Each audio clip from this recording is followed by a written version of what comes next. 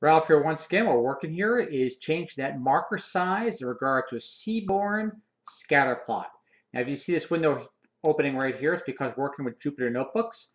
But the main thing you want to look at right here is this scatter right here, because what Seaborn is built around matplotlib. So this is basically a dictionary where we have a key and a value. Let's open up once again. You see basically key and value. Now, let's say we want to change that marker size. So we change that value and Control Enter.